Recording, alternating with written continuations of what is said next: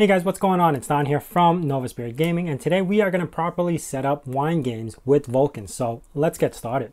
So on our last video, we actually installed games through GOG, which is either Linux games or Windows games. But honestly, for the Windows part, it wasn't the proper way to set up a wine game. Now, you could obviously go for Lutris and it'll install everything properly. But in this video, I'm going to show you how to manually install everything through wine and get Vulkan working. So we're going to be using the game Crisis again. And I'm going to be showing you the steps on what I would take and what I would do if I would need to manually install it, just in case those times where a game just came out and Lutris still doesn't support it and you needed to figure out how to get certain things working. So let's begin. Now, one of the things you got to understand is that wine has its own kind of setup folder. So normally if I was to type wine config, if I could type, it would pop into the settings menu over here where say this is set up for Windows XP, but the game you need to play requires Windows 7 and up. But the software that you're using is Windows XP. And if you change this to Windows 7, the software that you originally have it installed would conflict with the game that you're trying to install. So it's best to use something called wine prefix to separate the actual wine or System32 and Windows folders all separate. That way, whatever you change to one game setting would not affect your program setting that you need to run. To do this, like I was saying earlier, you would use wine prefix, right? But make sure the directory is available first. The directory I'm going to be building is games crisis or something. So I would do make dir -p home games /crisis. All right, -p will make every subfolder if it doesn't have it. So that's correct. That's how you would do it. Then I would do wine prefix equals home games and then crisis, right? Then I would type wine and then wherever the installer is. So I'm already located in my downloads and crisis installer. So I would just do setup like that. After this, the wine is going to set up a brand new folder in the location that you just made the wine prefix on. And from here, you could set up however you want. Now, I'm just going to go through, okay, the settings over here. And options, I don't want to create desktop shortcut, and this is fine because it's going to be basically it's going to be in home games crisis drive C GOG then crisis again. That's how it's laid out if you're going to go follow that. Accept the ULA, and I'm going to hit install. While this is installing, it's also good to actually download Vulkan. I'm going to search for DXVK Linux.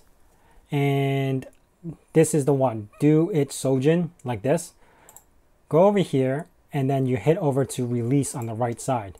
Now here you have the latest versions. What's cool is like if you take a look at what he did, like improvements, it'll tell you that he fixed certain things. Like I think on 6.1 he fixed crisis, crash when loading certain levels, whatever he added and stuff like that, improvements, stuff like that.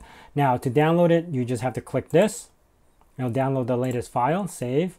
I already did, so I don't have to do it again. But once you save that, I'm going to show you how to use it. And I'm just going to let this finish installing, which shouldn't take too much longer. I don't think it's even going to finish. I think at the end it just crashes. All right. Yeah, this has a program error here, which is fine. Hit that, and we're done. We're going to hit exit, and this is how we installed it last time, or without using the actual wine prefix, but we just installed it. And we weren't even able to get DirectX 10 working, only DirectX 9. This time is going to be a little bit different. So I'm going to move back over to my download directory. And if I list structure, you're going to see that I have DXVK extracted into its own folder. So I'm going to change over to DXVK. And in here, there's an actual setup script. That's what we're going to be running. And inside these, it actually has DLLs that allow you to run the DirectX over Vulkan. So that's what this does. We're going to do wine prefix equals home games crisis. And then we're going to run /setup DXVK, and we're going to type in install. And that will install all the libraries into Crisis and set up all the overrides and everything that it needs to. And that's it. Now, with all this done, Crisis in particular requires D3D decompiler or compiler 47 for it to run properly. So we're also going to install that as well.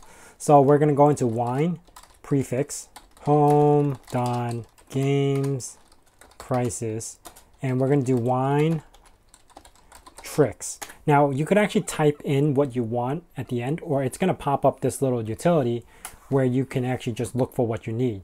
All right, so I hit OK, and this allows me to run like WinConfig or registry editor or whatever it is. It just makes it a little bit easier.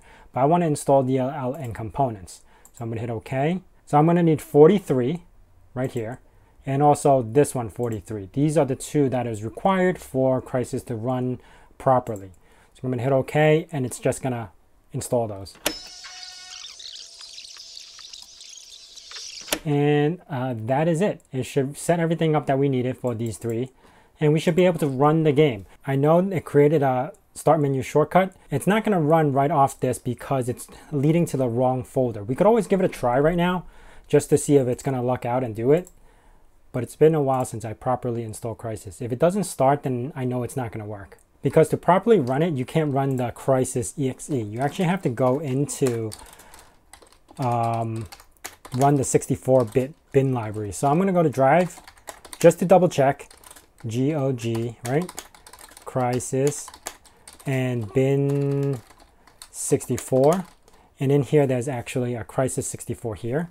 So I'm going to do wine prefix home don games crisis, and I'm going to run wine crisis 64. All right, so there we have it. I actually had to change the settings a little bit to go 1080 screen because it starts off at like 1024, like the lowest resolution possible. But what's really cool about DXVK is that it allows you to actually use like a HUD display. So if you wanted to see what your frames per second is and everything, you could do that as well. So I'm going to quit out of here. Okay, so to get the HUD, all you have to do is just go back to that line that we said before, and you could do DXVK underscore HUD in capitals equals 1. And when you run this prompt, it'll actually load with like a GPU, FPS, and all that stuff on the top left. You'll see what I'm talking about in 1 second. There you go.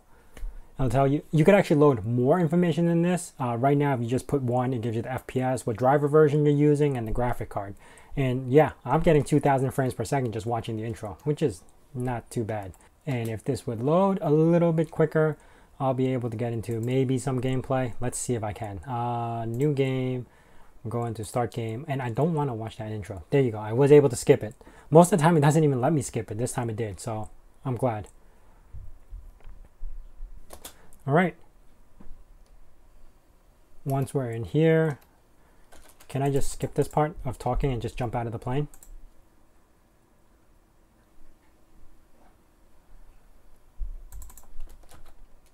I can. Okay, I hit spacebar and I jumped out of the plane. And there we have it, guys. I'm doing like 100 something frames per second at 1080 on AMD 570 GPU, RX 570. And you're able to see your frames per second just using that DXV HUD. Now, I'm not going to play this right now. That's it for me, guys. That is how I would normally manually install Wine games if I need to, and I don't want to run the Lutris installer, or if Lutris installer does not have the game available yet. So that's how I would do it. If you guys have any questions about this, hit it down in the comments below. If you guys are new to this channel, consider subscribing. Also hitting that bell notification icon so you know when the next video is going to be out. And as I say in my nerd cave, well, come back next time. Well, as I say in my nerd cave, hack till it hurts.